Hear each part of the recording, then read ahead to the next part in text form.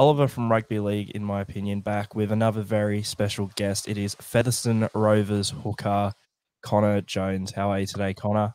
Hey, yeah, good. Thanks, Oliver. Thanks for having me on. Yeah, absolute pleasure. You are currently quarantining in Brisbane, I believe, back home in Australia. You're looking to get back to your hometown of Emerald soon to see your family for Christmas. Tell us a bit about how it's been in quarantine and how much you're looking for, because I believe you said it's been about 3 years since you've been able to see your family and come back home for Christmas. So, yeah, what's quarantine been like? And you obviously must be looking forward to getting back and seeing the family. Yeah. Quarantine has been okay. Obviously, 14 days I've been stuck in a hotel room. I've got 4 days to go until I'm out, so I'm really looking forward to that. It's probably not the most ideal situation, but it is what it is. Yeah, as you said, it's been 3 years since I've been in Emerald and since I've spent time with my family. So it's definitely worth the 14 days in the hotel room to get through that. And it's going to be a really nice Christmas back home in Emerald with my family. Yeah, so the Rovers have actually just gone back to pre-season training, I've seen. Have you been given training drills to do whilst you're in quarantine and whilst you're back here in Australia? Yeah, so yeah, I'm obviously really grateful from my club at the moment, Featherstone Rovers, letting me have some time off to go home for Christmas. I've been sent a few things just to do in my hotel quarantine. I've got some resistance bands and some dumbbells, so I can do a bit of stuff there. And then once I get back to Emerald, I'll be sent some weights programs and some running programs just so I can stay on top of that. And by the time I get back to England in January, ready for the season, hopefully I'm in good stead and can hopefully just slot right back in with the boys. Yeah, awesome. Well, yesterday I had a chat to Jesse Senolafeu, who's recently signed with Featherstone. I don't think you would have met him at the training ground yet or anything, as he's just made the move while you've been over here. However, when I was chatting to him, he spoke about how he's recently just bought a pub not too far from the club. So what I want to know is, will you be expecting freebies down his local next year? 3 years, yeah. I haven't met him yet, but after I get to know him, I'll definitely be into him. That could be the new spot for the boys after a game and that kind of thing. I'll have to tell him that Oliver sent me in for some free beers. Hey, I'm not the one sending you. You're the one that's the teammate. You got to work out with him. But anyway, yeah, I want to get into your career now. Grew up in Emerald, I believe, sort of a small town up towards Rockhampton way. Is that an accurate description? Yeah, Rocky's probably the closest small city. Yep. It's still a 3 hour drive from Rocky, but yeah, Emerald's in right in the heart of Central Highlands in central Queensland. So it's quite a small town. But yeah, I really enjoyed growing up in Emerald. Played all my junior footy there for the Emerald Tigers, and in my last year in Emerald in 2013, I got to play for the senior Tigers team as well. So absolutely loved the Emerald Tigers, and yeah, loved growing up in Emerald. Tell us a bit about playing junior rugby league in Emerald, because a bit of a smaller town. What was the scene sort of like? I take it the pathways growing up in Emerald probably would have been harder to sort of break out and maybe make it into an NRL system than it would be in other areas. So what was that like? You're definitely right. Obviously, in Emerald, so there's two teams in Emerald, Emerald Tigers and Emerald Brothers, and all the other teams are from the towns around Central Highlands. So every away game was a half an hour drive or an hour's drive. I think 2 hours was the furthest we went when Moranbah was in the competition. They're in the Mackay competition now. So, it was pretty cool going around to those towns playing. Obviously, because of the numbers, it went up in twos, the age group. So when I started I started in under nine, so under nines, 11s, 13s, 15s, 17s.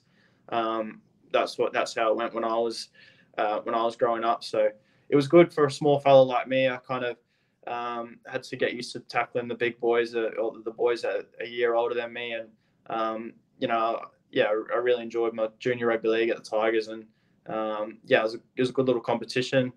I think numbers wise they're struggling at the moment in the last couple of years, which is quite sad to see. But it's country rugby league. It's sometimes it's hard to get those numbers and that kind of thing. But when I was growing up, I thought it was a really good competition. Yeah. Well, you would end up in an NRL system, I guess, through playing at Emerald, but it wasn't necessarily one in Queensland. You actually made the move down to Sydney to play with the Bulldogs in the under 20s, I believe, circa sort of 2015, 2016. Tell us about how that move came about to the Bulldogs and how hard it must have been at a young age to make the move from Queensland to New South Wales.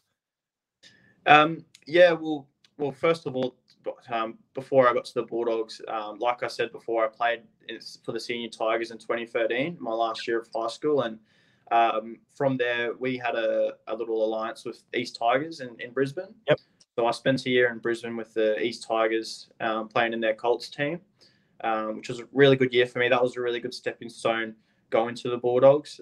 So I've already had a year under my belt in Brisbane, living away from home, and then from there, I went to the Bulldogs, down in Sydney for 2 years, and that was a really good experience for me. I love living in Sydney. The Bulldogs are a really good club. For their junior boys, that they put me in a house share with some other boys from Queensland, New Zealand, and country New South Wales. So that was really good. I really enjoyed that. We had a really good bunch of boys, and we're all none of us had any family in Sydney, so we're always doing stuff with each other on the weekends and that kind of thing. So yeah, I really enjoyed it. It was a really good 2 years. Yeah, I guess it's good to sort of have that core group, that camaraderie of everyone who's sort of a quote unquote outsider, you could say. I Yeah. take it that would have helped, but you would end up in 2017 heading back to Queensland, to the Northern Pride, where you play in the Intrust Super Cup. I take it that move probably out of being closer to home, an opportunity closer to home as well. It was more just an opportunity, really. The 2 years I was at the Bulldogs, it was an amazing 2 years in Sydney, but I didn't really play many games. First year, I only played one game of 20s, just due to form not getting picked. The second year, I think I played 7 or 8 games. So again, in and out of the team, couldn't really cement a spot, which was frustrating because I felt like I definitely deserved to be in there, but just the way it was, I was kind of in and out of the team. So obviously at the end of that 20s, there wasn't much for me. Obviously, not playing many 20s games, it's kind of hard to get a deal somewhere. So I was very grateful that the Pride offered me a deal, and I went up to Cairns and had 2.5 years up in Cairns with the Northern Pride, which I really enjoyed. Cairns is a beautiful place to live in, and the Northern Pride had so much. I haven't been in the competition for too long. I think 2008 was their first year, I believe, but a lot of history in that short time they've been in the Queensland Cup. Yeah, well, you bring up how you spent 2.5 years at the Pride, because in the middle of the 2019 season is when you'd actually make the move over to the UK to Featherstone. How does a move like that come about during the season? And I ask this to every Australian or New Zealander that I've had on here that's since gone over to the UK. Not speaking as an athlete, but for you, how difficult was that moving to the other side of the world, especially halfway through the season? Yeah, it was a massive decision. I've got a British passport, so I'd always been talking to clubs for the last probably 2 or 3 years before I eventually did move, and it kind of come out of nowhere, really. I had talked to Featherstone at the start of the year, and nothing really came out of it. And it was about halfway through the year. It was kind of my first year. I'd cemented my spot in the Pride team. I was starting every game, and we weren't going that great as a team, but personally, I was having one of my better years. So that was going okay, and Featherstone kind of reached out in the middle of the year, and at first I kind of wasn't really sure, but I just thought to myself, why not? The Pride were really good. They gave me their blessing. They told me, yeah, look, go for it. If you don't like it, you're more than welcome to come back. So there was about 3 months left of the season over in Featherstone. I just thought, why not? I get to go over to England, see some of the other side of the world. I get to experience rugby league in you know, in a different country. And you know, Featherstone were going quite well at the time. You know, in contention for playoffs and in contention, you know, to get promoted to Super League. So I thought it was a really good opportunity, and you know, I'm really glad that I decided to make the move over. Yeah, well, you are back at the Rovers again now, but in 2020 there was a season where you'd actually make the move to a Super League club, Salford. I don't believe you played a whole lot for them, but just tell us a little bit about that season in 2020 in Super League and that move to Salford, how that came about. Yeah, so it was quite weird. I think I only played 2 or 3 games for Featherstone when I signed with Salford for the 2020 season.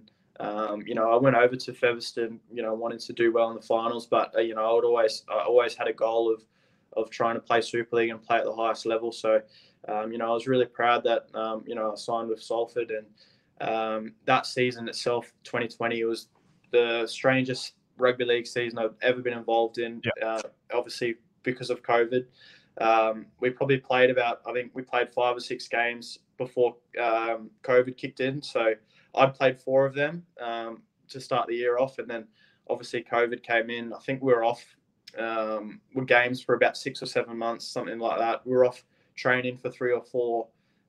So, you know, that was a really strange time. It was really quite difficult living over in Manchester on my own and being in lockdowns and that kind of thing. But yeah, we eventually got the season back up and running, and then yeah, finished the year off with Salford. So you know, it was great. You know, being full time was great. I learnt lots. There's some really experienced players, some players that have played for England, you know, and the like. So you know, it was a really good learning year for me.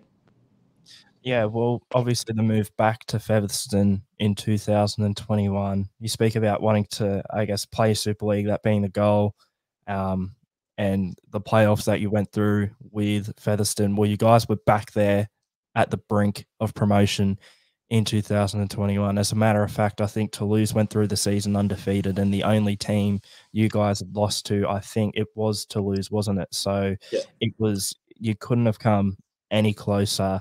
Heading into 2022, I think I just saw on Facebook somewhere the other day that Featherstone are the bookies' favourites to go up in 2022 after coming so close on a couple of occasions. I just wanted to ask, I guess, with being the favourites on paper, you know, you guys have brought in some ex-NRL, ex-Super League talent now, and the likes of Jesse Senolafay, and it was literally less than 24 hours ago announced that the club had also signed Joey Leilua from the Tigers. How do you personally handle that pressure, I guess you could say, of being the favourites, of being the team expected to go up at the end of next year? Is it something that you personally feel like it might be a bit of a challenge to deal with, or do you just still go about your daily process? Yeah, it's a good question. I haven't really seen the who's favourites or whatever for promotion. It's not really something that we speak about in our circle, in our club. We're just obviously, well, I'm not there at the moment, but the boys are just worried about ripping in pre-season and kind of just you know, taking each game as it comes. Obviously, there's no secret. You know, we've got a great squad.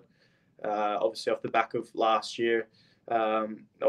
Season 2021, you know, we did have a great season. It was, you know, unfortunate to lose to Toulouse in that £1 million game. You know, it was really quite disappointing the way we played and the way we finished the season off. Full credit to Toulouse; they played amazing and they deserve their spot in Super League. So, you know, there's a lot of motivation for us going into next season. Having missed out in 2021, having missed out in 2019 as well. There's a lot of the squad that played in the £1 million game that year that missed out. So there's a lot of hurt in the boys at the moment. There's plenty of motivation to go up to Super League, and that's the club's sole ambition. That's what everybody's working towards. Everybody knows that comes to Featherstone knows that we want to get promoted. So you know, that's the sole focus going into season 2022 and. Yeah, it's a long way to go before you know, before that happens or anything like that. It's a long season, but yeah, that's definitely the end goal. Does the recent accolade, I guess you could say, of the Penrith Panthers losing the 2020 grand final in the NRL and then coming back in 2021 to win it, does that serve maybe in a way as a bit of inspiration for you guys? I guess you could say, getting, as I said, to the very furthest you can get without actually getting promoted, getting there. And I guess it's an example that you can get back to that point and go further the season after. Is that something I guess you guys could take as a bit of inspiration? Is that something I guess you've looked closely at relatively, or sort of been keeping track of that NRL season last year? Yeah, I guess you could say that. Obviously, it's good experience for us to experience what it's like to play in £1 million game. Well, we've played in two now, so at the end of the day, in a grand final, it's 80 minutes. Anything can happen. There's two teams out on the park. Anybody can win that game. It is good that, like I said, we've got that experience, but so a lot of people say you got to lose one to win one, but I think you just got to get there, and once you're there, just make the most of it. And we've got to get there first. Like I said, there's a long season ahead. We're not looking for too far ahead. That's obviously the end goal, what we're working towards. But I think that we can definitely take a lot from our experiences from this season, and take them into next season. Yeah. One final question from me today, Connor, and it's more about sort of the future for you, I guess. One day, are you maybe looking to return to Australia or return to Queensland to finish up your rugby league career there one day, or is England home now? You've been there going on 3 years now. Where are you sort of looking at in terms of the future of your rugby league career? Are you happy to sort of stay in England, or one day are you possibly looking to come back to Australia to finish off your career here? It's a good question, and one that I probably can't answer right now. I'll obviously end up in Australia when that time comes. I'm not too sure. If I'm still playing rugby league, I'm not too sure. At this moment in time, I'm happy in England playing. I'm happy at Featherstone. It's a great club, and I've got some lifelong friends that are involved in the club already, and I do really enjoy it over there. But I'm contracted for the 2022 season, so I'm just going to rip in and have the best year I can, and just see what happens after that. So I'm not too sure what the future holds for me in terms of where I'll be playing rugby league. But at the moment, I'm really happy at Featherstone, and just working towards, like I said before, getting promoted with Featherstone. That's the end goal, and that's all I want to achieve next season. Yeah, well, that's great to hear. We're finishing up now, but I just wanted to say to everyone out there, if you want to see what Connor's made of, I guess you could say, and sort of want to follow along with him in 2022 and his journey with Featherstone, a great way to start is to check out his highlights package from the 2021 season, which he's uploaded to his YouTube channel, Connor Jones, which is just below here. You've got the highlights from your time at the Bulldogs, Northern Pride, and the 2019 season as well. So if you want to see how good of a footballer Connor is, head over and make sure you check out his highlights. And other than that, Connor, hopefully we can talk again down the line. Hopefully it's as a Super League player for Featherstone in 2023 and beyond. And thank you for jumping on today. Yeah, thanks for having me. I appreciate it.